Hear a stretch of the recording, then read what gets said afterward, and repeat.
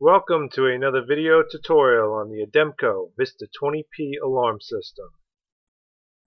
Specifically, we'll be covering star 182 in programming menu mode, which is titled Configurable Zone Type.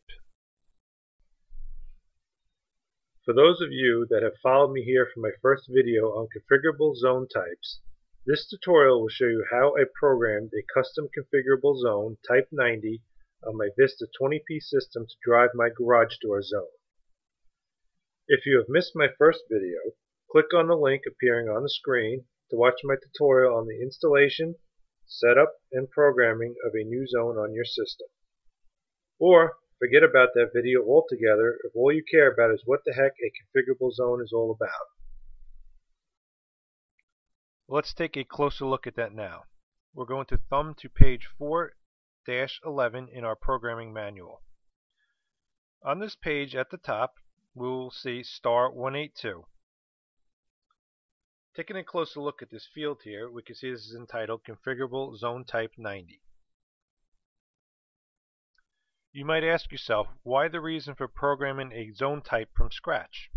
Well, let's take a look at the predefined zone types on our system. Thumbing over to page 5-2, we see at the top here the pre-programmed zones on the system. These are entered into star 5-6, which is zone programming menu mode, and they have several selections here of the most commonly used choices when programming.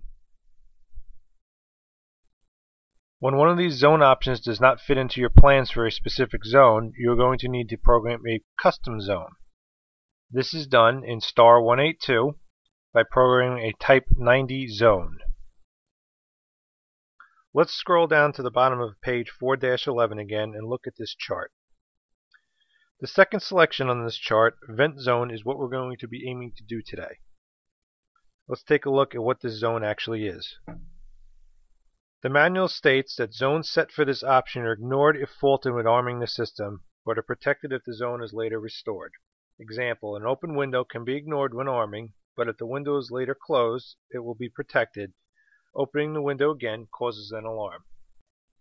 Directing this now to our real-world application of why we're going to be doing this, I'm going to be programming this custom zone type for my overhead exterior garage door. The idea being is that a vent zone, as defined, will allow me to arm the system with the garage door in the open state. I can then get in my car, pull out of the garage, and close the door. The door will now be protected on the system going forward until I later open the door or disarm the system. Thumbing back over to page 5-12, as you can see, there is not one predefined zone type on the system that will allow us to do this. This is why we're going to be programming a custom zone type today. Let's flip the page now in the manual to 4-12. On this page, you're going to see this spreadsheet entitled Configurable Zone Type Charts. There is 10 specific fields on this spreadsheet. Here's where I think Ademco and Honeywell did a poor job of nomenclature. As you can see, these are all entitled Entry 1, Entry 2, Entry 3, Entry 4, and so on up to Entry 10. These in fact have nothing to do with entries on your system, meaning a door or a window or the like. Ademco would have done a much better job naming these as Field 1, Field 2, Field 3, Field 4, all the way up to Field 10, because that's exactly what they are. They are programming fields. They have nothing to do, again, with entries on your system. Essentially what you are doing with this chart is programming the zone from scratch. The zone right now does not know what to do under any alarm condition or any event on the system. You're basically telling the zone what it is going to be doing under any condition it might come across in the system, meaning an alarm, an open door, a closed door, a trouble, what it should do if it goes into alarm, and etc. right down the line. Each of these 10 fields is going to specify exactly what the zone is going to do on the system when it is activated. Let's now take a closer look at the first field on this, Field 1, entitled Entry 1. Again, we're going to be identifying these as Field 1 to make it a little easier to understand. So, Field 1 is first asking us, response when system disarmed and zone is, and then there's basically two choices under that on the left. So, response when system is disarmed and zone is intact with an end-of-line resistor. Well, what that's basically saying is the zone is disarmed, or the system's disarmed, and the zone is showing it that it's closed. Well, in my book, that means that the zone should be showing up as normal. So we would enter in a 0 for this field. Moving to the right, response when system disarmed and zone is open. Well, in my book, again, an open on the system or an open on the zone should be showing up as a fault. The system sees an open door, an open window, any open sensor on your system as a fault. So this would be a 12. Going down a little bit, we now see entry 1, or field 1 as we're calling it, equals EOL plus open. So basically what you got to do, very simply here, is take your value from column 1 that we just came up with. We said 0 for normal, and our value from the second column, which we said is 12 fault, that would be 0 plus 12. So field number 1 will give us a value of 12. Essentially, this is what we're going to be doing, going through each of the 10 fields on this sheet now. Okay, so let's dive right in and get into it. This is a spreadsheet that I've created that will better illustrate how we're going to be programming.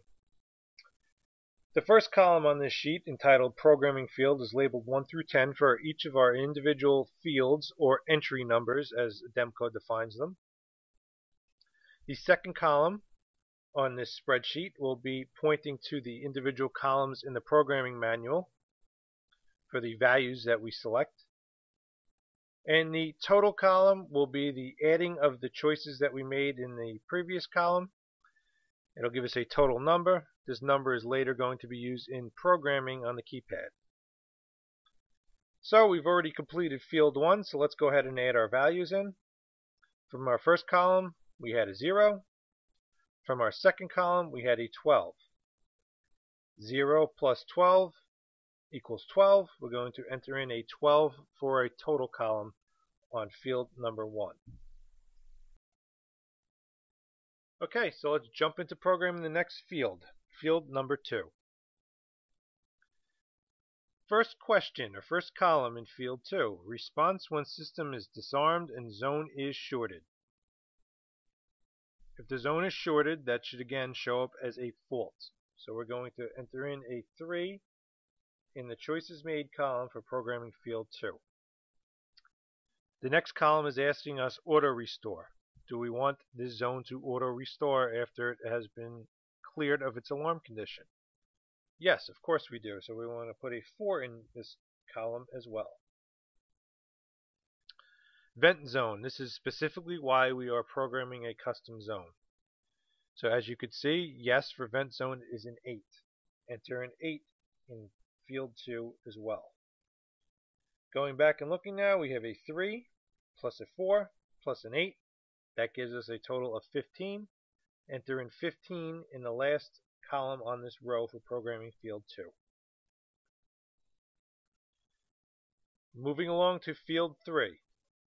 Response when system is armed in stay mode and zone is intact. Well, the zone is normal. Exactly what we just said. It is normal. So let's enter in a 0. Response when system is armed in stay and zone is open. Well, if we're armed in stay and someone opens up a door, that should trigger an alarm. So put in a 4. And that completes the program for field 3. Let's go back. 0 plus 4, or 4, equals 4.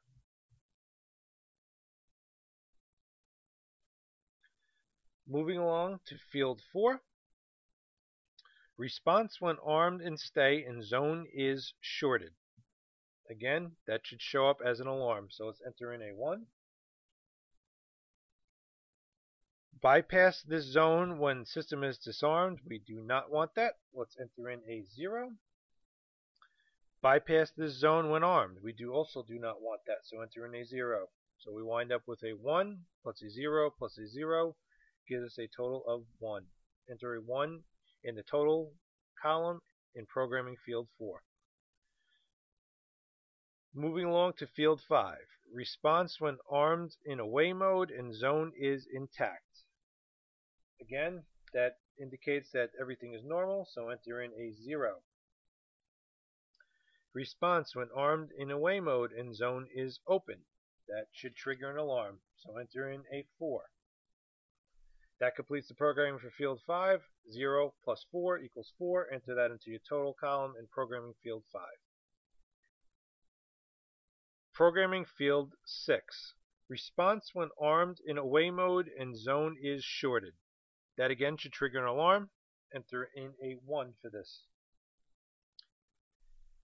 Dial delay. Dial delay simply is when the system is shorted or the system sees an alarm condition. It'll delay dialing central station. You always want this. This will drastically reduce your false alarms. So we're going to enter in a 4, which is use this delay.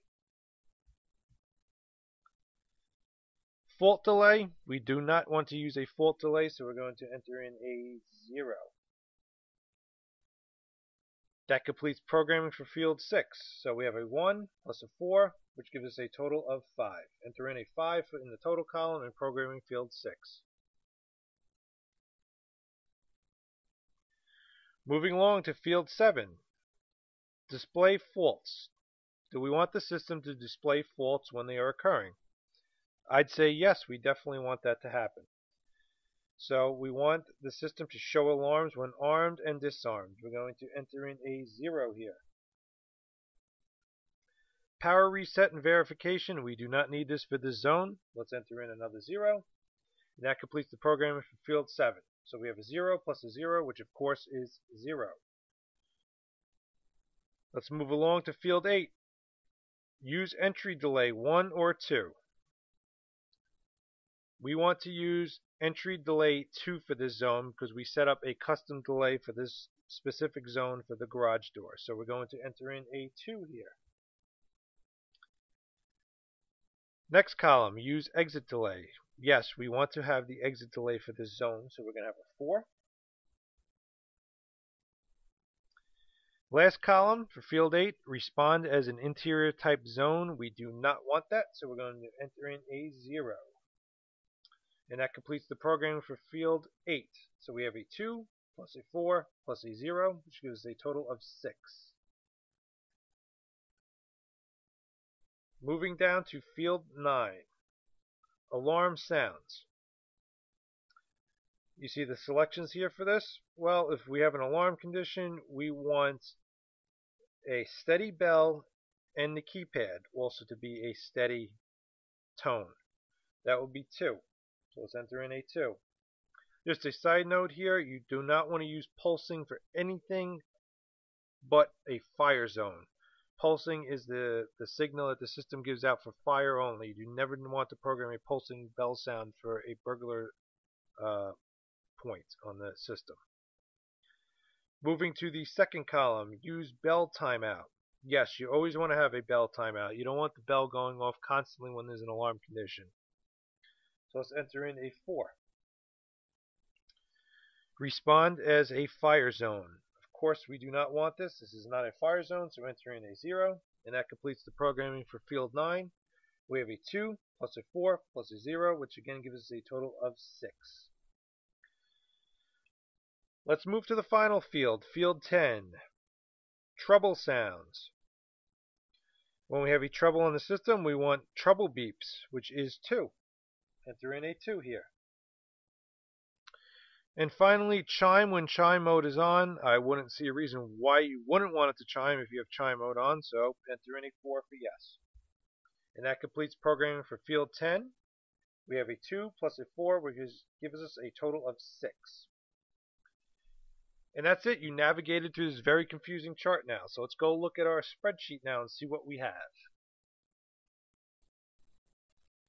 Looking at our spreadsheet here now, we have our total column. Our total column is going to be our numbers that we're going to use when we actually go into star 182 to do the programming. There is just one other tidbit of information about this column that we need to know. The system needs to know if you're going to be entering in a 2-digit number or a 1-digit number. And the way that the system deciphers this is by prefixing a 2-digit number with the pound sign.